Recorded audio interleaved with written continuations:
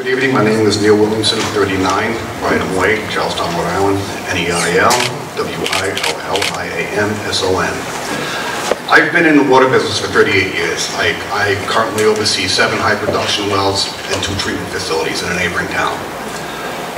What concerns me is though, when peak withdrawals happen, they're saying it's going to be in the winter time. Well, guess that's when our aquifers are recharging, because we borrow from them spring and summer. Ask any operator, they can't wait for November. Because when it comes to July, you basically flipping the switch on your wells and let them run. Most towns have a 25-year plan with their water systems for growth. 724,000 gallons equates to 3,200 homes occupied by 3 people apiece, each using 75 gallons each.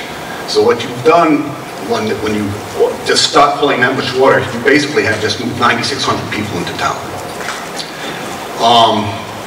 That's not sustainable, especially when you factor in what towns have to grow by.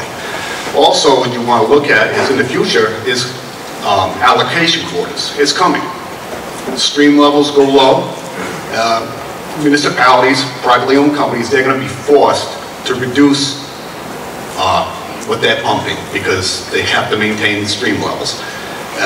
And you can't do that while having someone else come in and pulling thousands, if not hundreds of thousands of gallons of water a day.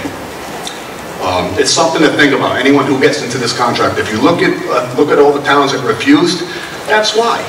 They're protecting their future supply.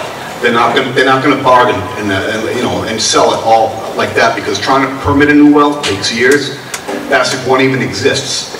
So they have to take care of what they have and just monitor it and take care of it and don't look for the fast talk.